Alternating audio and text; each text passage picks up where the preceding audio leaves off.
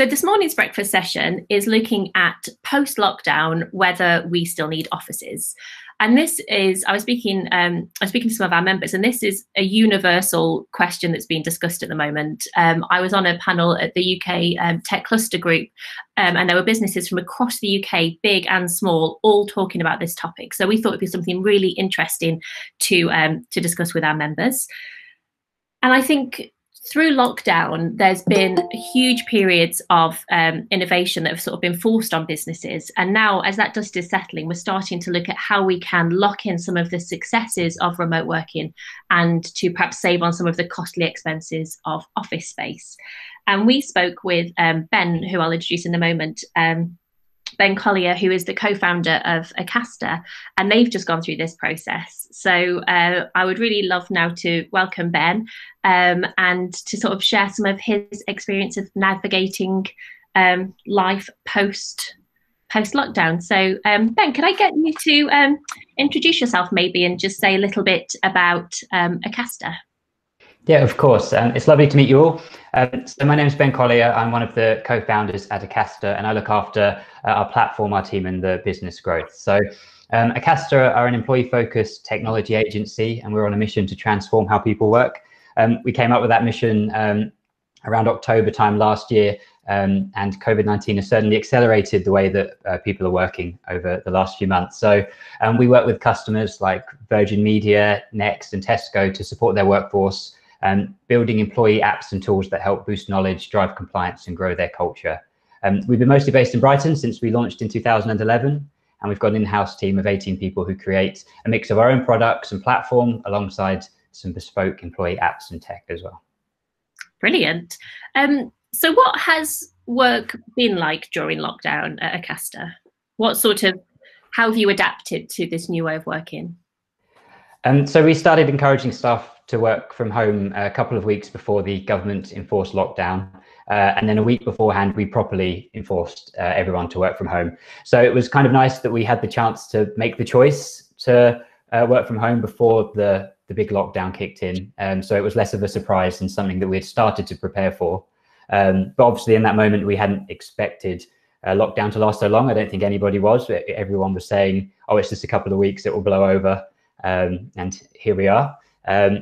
But we also didn't expect it to be the beginning of this big shift into the way that we work as a business. But through lockdown, we've had a good sense of purpose, which has kept us all motivated.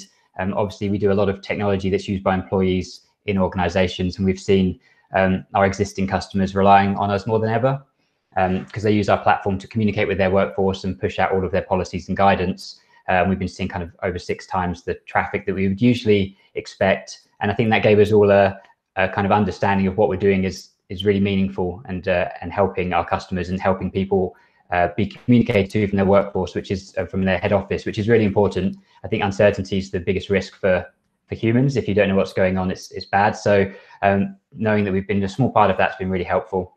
And we've also worked with the Brighton and Sussex Medical School, and we were able to release a case-based learning app that we built with them for free across all 25,000 medical students. And I know that's been a particularly rewarding piece for the team. Not lots and lots of money, but a great, again, another piece of purpose that has meant that we kind of don't wake up in the morning thinking, oh no, here we go again, it's another day of this. And we've also launched a free app for scanning. So people that are working from home who might not have scanners and equipment, we launched that for free as well to help people. And interestingly, a lot of law firms have started using that, and they're a funny industry because most of them have offices deeply ingrained in their DNA and their culture and the ways that they work.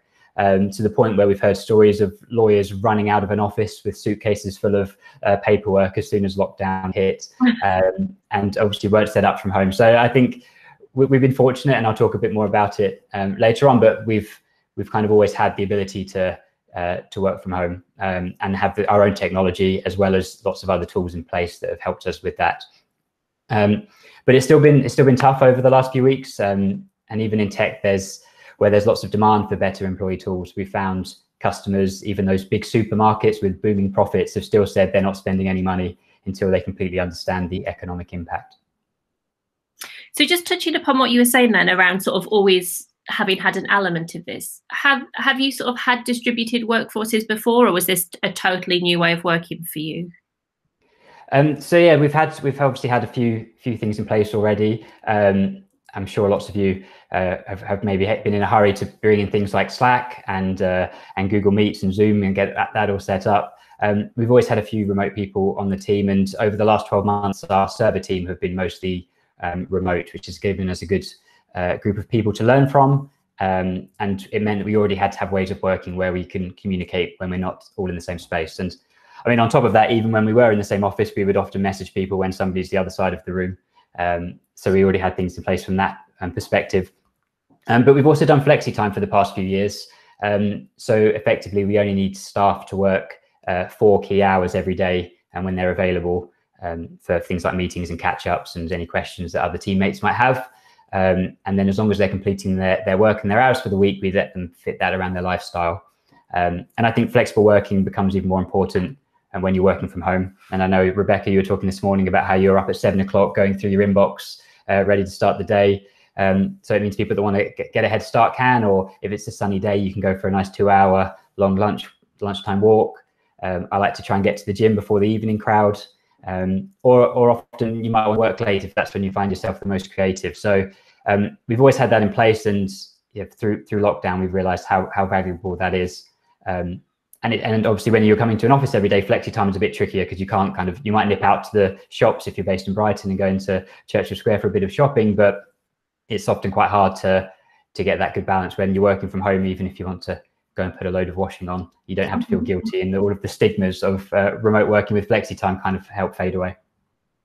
Yeah, I think definitely that has been a plus for me, because as you say, I'm a real early bird, so being able to sort of get in and tackle the inbox before it fills up again has been a massive win for me. So yeah, I'm a huge fan of that. So I guess what was the key thing that made you make the decision to give up your office? Could you talk a little bit about that thought process? Was it just a no-brainer, or did you sort of go through a journey to get there? Yeah, I would say on paper it's a no-brainer, but obviously there's a lot of emotion that goes with an office and the prestige behind that. But there were kind of 3 key things that led us to close our office about 3 weeks ago now, although no one had actually been in there for a fair while. So money's the obvious one, and probably the first thing that people think of. And for some businesses, closing your office right now might mean the difference between surviving as a business or avoiding some redundancies. But I'm also aware we were quite fortunate. We were on a 3-month notice window, so we already had that flexibility. I know lots of businesses might be locked into kind of 3-5-year leases, which makes these things a bit more problematic. But I do believe, if not now, in a few years' time, people will be looking at offices as a luxury item when you're going through your list of expenses and say, do we need an office where 20 people can come to and work every day? I think that's going to change across small companies and all the way up to the large corporates that we work with. We know they're already looking at that themselves as well. But it's worth noting that closing an office doesn't mean that you instantly save all of that money. There'll be kind of lots of costs of meeting up, whether that's and getting different equipment, software. Although it's not as expensive as an office, these things do start adding up. But the good thing is they become variable costs instead of fixed. So if you've had a good few months, we can enjoy a nice get together somewhere fancy, or if times are tight, we can have happy meals on Brighton Beach. So yeah, and then obviously there's the money that we save as a business, but there's also the time and money that's saved by all of our staff. So, and we worked out as a team of 18 people, we were spending about 75 hours a week getting to and from the office. So that's almost kind of 2 full-time jobs of effort and energy that we've been able to bring back. And I know some team members were spending over £2,000 a year on rail travel. So for them, that's £2,000 in their pocket that they didn't have before. And then there's obviously the environmental impact on top of that, from not having everyone commuting in every day. I mean, we've always been based in Brighton. We have a lot of people walking to the office, so unfortunately I can't come out with loads of great stats of how much carbon we've saved the world, but with people walking and cycling in. But obviously on a wider scale across the whole country and the whole world, I think we'll see some strong improvements from there. And one of our next reasons of deciding was we've actually had the opportunity to test this. I mean, I'm sure a lot of people here would never have thought to try out what we've been doing over the last few months. So if it wasn't for the pandemic, we wouldn't have had a chance to have tried this out. And I'm sure we would still be going into the office every day. But but we were kind of thinking if we can make this work in a world health crisis when everyone's stressed, already lacking those social interactions, then we're confident that we can make it work really well when things start to return to normal. But I would say the most important piece was the team. So my colleague Jason, who was on our server team, he was already working remotely. At the first week after lockdown started, he sent a message to our company Slack saying he's never felt so connected to us all since he started working remotely. And it made me realize that maybe a hybrid company where some people are remote, but most are in the office every day, wasn't working that well. And we needed to look at kind of leveling the playing field, but bringing everybody up instead of dragging everybody down in the process. And I was just going to say, on top of that, we had some office goers who are very devoted, loved going into the office every day. And even they were starting to say, do you know what, I'm actually getting more done. I'm feeling things are productive. I'm feeling more productive. Everything's going well, including our project managers, who I thought would be the ones panicking how the projects were being delivered. So we kind of felt like if things are going this well, we can make it work. And so how did you engage them in the process? How did you sort of get that feedback, and sort of, was there a I guess a format or a sort of process to get that information from your teams? Yeah, we made a real point of it being a team decision. Obviously, it's a massive change, and we can't assume that it will work for everybody. So we sent out a survey to get that feedback. And I find that surveys generally work much better than conversations, especially when you need to have 18 of them. And I find that people are more honest when you ask them for specific feedback over a survey. Because at the beginning of lockdown, I said I'd drop off screens, keyboards and mice for anybody that needed them. And only a couple of people said, yes, that would be useful. And then as soon as I sent out a survey with a bit of a shopping list, I ended up on a 70-mile round trip, dropping off lots of stuff to the team. So I'll just run you through like some of the questions that we asked and the feedback that we got. That'd be really helpful. Perfect. Yeah, I think it'll be, obviously, we're kind of a tech team. We've already had some things in place. So this one might not be reflective of your workforce, but a lot of these things are, I think will be useful for everyone to have an understanding of. So the first one we asked, which was simple, was, do you see Ocasta working as a fully remote company? And we had 95% of the team saying yes. And then they had some benefits to that, which is obviously the ability to relocate and work from anywhere. It sounds obvious, but being able to move out of expensive cities and afford maybe a nice home without having to worry about a 2-hour commute to and from the office every day. And then also the ability to hire a kind of wider and more diverse pool of staff as we open that up. And obviously it means staff don't just have to be based in the UK as part of it as well. And that becomes particularly interesting as you look at overseas growth and having to support customers around the world. If you've got good processes in place to be a remote company, that really helps with that growth. Another obvious one is that better work-life balance, the time wasted of commuting to work each day, which I've touched on. But what's the interesting one is it's not just the time you spend getting to and from the office, it's that taxing nature of getting stuck in traffic if the bus is delayed or there's bad weather that just kind of means you start the day in that negative mindset. And also it's good to focus. There's fewer distractions than in the office. There's definitely some challenge of getting those interruptions from things like Slack, but it's much easier to close your Slack and email than it is to put a box around your desk in offices where most people now work in open plan. And if you ask anybody kind of when do they like to be in an office, they'll often say, I like to get in early or stay late to get some proper work done, because that's when there are no distractions. And I think not much work actually happens in that 9 to 5 in an office. There's lots of meaningful things that do happen in there, and we can touch on those because we had some concerns from staff, which we don't have all the answers to yet, but they felt like things that we knew would be manageable. So there's that social side and the power of conversations in the kitchen and just feeling like you've got a team of people around you, feeling more disconnected from colleagues as well, which is similar to that point. And an interesting one that somebody raised was that those issues that like small issues might go unresolved because there's that big barrier to discussion. It might be a small issue that you'd happily talk to someone over when you're having a cup of coffee, but actually if you think, oh, I need to phone them up or send them a message, it might feel like it's a bigger deal. And obviously these small issues can often escalate. So we want to make sure that we've got some processes in place to facilitate that. There's a few things we do from a tech perspective, which are from agile ways of working. So doing retrospectives, looking at what's going well and what isn't. So maybe we need to look at bringing those into the day-to-day kind of operational side of the business as well. And And personally, I'm fortunate to have a home office and a private space. So we wanted to be mindful when making this decision that it's fine for us, but maybe tough for other people. So we're looking at offering things like co-working space for people that either need or want to get out of the house, whether that's because they need some peace and quiet or for their own well-being. I think there's a big risk of being lonely if you live alone and work from home. I definitely did that earlier on in my career, and definitely felt my mental health take attacks off the back of that. And there's things like exercise as well. So just actually having a reason to get out of the house, even the walk to and from work, can be good for your health. So that's another thing. I've been very big fan of the Apple Watch, making sure that I'm closing those rings every day and staying fit. So what I found was most interesting, though, across all of the points that we asked was, besides the worry of people's cats sitting on their keyboards and hindering their productivity, most people weren't concerned about getting the work done. It was just all of the bits around work that they were looking at. So we have got a little guide on our website with some questions on that we've shared that has 50 different questions you can think about asking your staff. So if you want to add me on LinkedIn, or I'll get Rebecca to post the link once it's up on the Wide Sussex website, and that can give you a few to pick and choose from if you want to do one of your own surveys. That's really helpful. Thank you. Yeah, I'd be delighted to share that. So you were talking then about sort of like co-working and the equipment drop and things. So what's sort of the logistic process been like? So once all of your staff were on board, how have you actually gone from that decision to making the leap to being fully remote?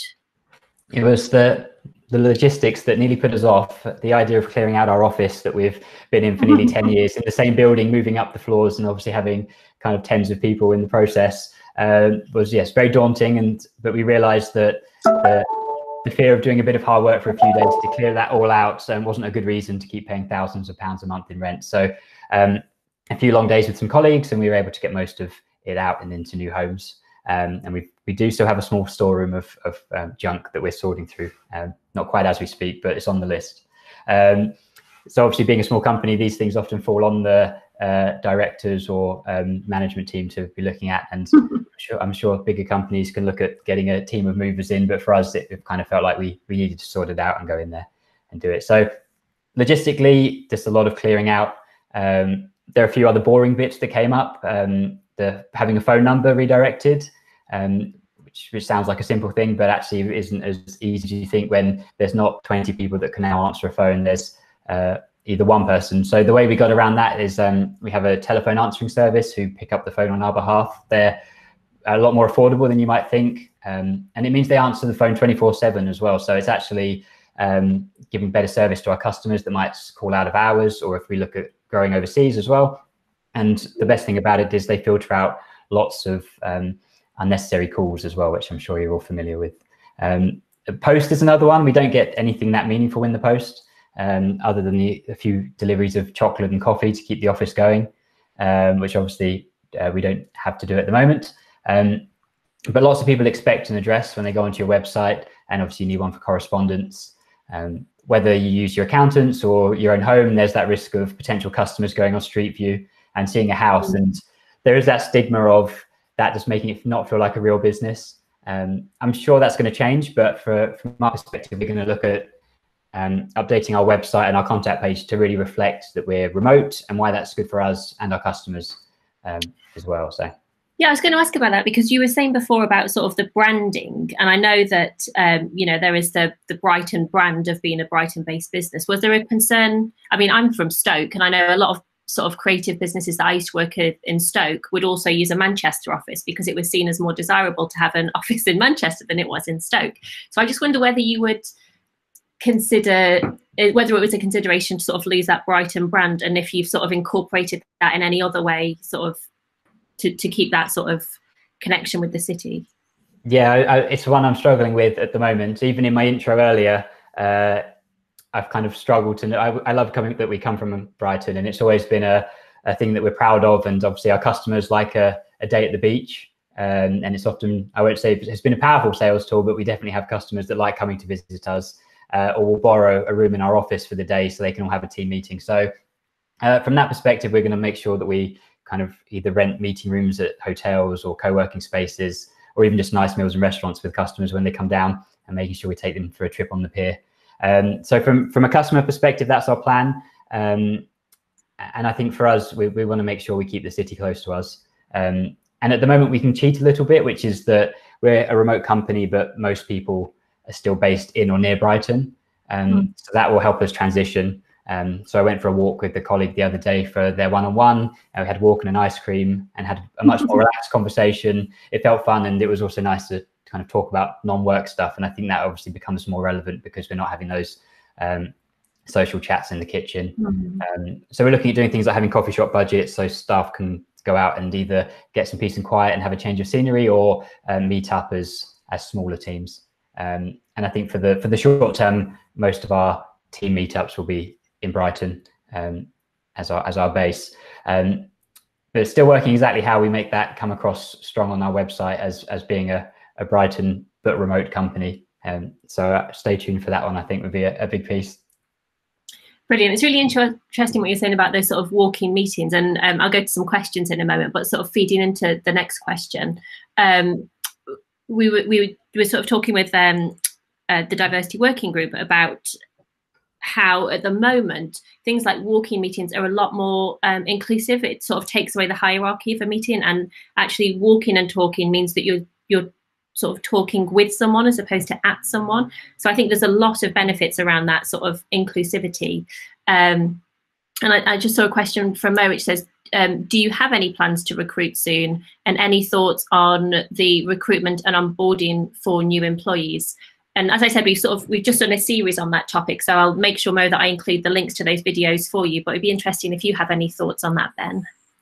I've certainly watched the videos because it is definitely an area that we're concerned about. I mean, at the moment, we're looking at just keeping the core team and growing our revenue. So hiring isn't the top of our list of something that we want to have a plan for, but I do know that that's going to be a challenge. And even when we've hired people remotely and advertised a job as a remote role, somebody that joined was actually based in Shoreham, so still quite close and working remote. So yeah, that is definitely a part that we don't have the answer to, but people, as Rebecca says, have done some great talks already on that, and I think that we'll be learning from one another on the best ways of doing that. The good news is there's lots of companies that have been remote for the last 10, 15 years. They've put out lots of guidance on the best ways of doing that, making sure that it's inclusive, and making sure that not just the hiring, but yeah, the whole onboarding process is really strong as well. And that is probably our biggest worry, and the one that we haven't got very far down is right now our culture is good because we've been crammed in a small office together for the last few years, but how does somebody new joining kind of understand that culture without us having to kind of formulaically give them loads of articles on how we want them to feel, which is really hard to do. Thank you. Also a question from Vicky, which says, I really like the idea of flexi time. Do you think this works for all sectors, i.e. accountants, and the expectation from clients to be available between core traditional office hours of 9 to 5? Yeah, I think that's obviously we have lots of customers and lots of support things coming in, and there's probably more we need to do to build in some stronger processes in there, because I'll often find myself on the Friday afternoon checking what kind of things have come in to make sure we're on top of things. But I can't see why it couldn't work for any sector, and I think that also your customers might start working different hours. So I think also with some good planning, the ability to make sure that right now our flexi time does give everyone that day-to-day flexibility, but I would imagine as we grow, if we were a team of 50 or 100, we might have to start making sure that people are on hand at the right times. But it also might mean that you can serve your customers better, because when you get that email at 5:30 before somebody leaves their desk for the day, you might have somebody that's working late that can pick that up and actually deliver a better service. So I definitely think it will work, and even things like that telephone answering service is useful for us from that perspective, because customers don't go, oh, they never answer their.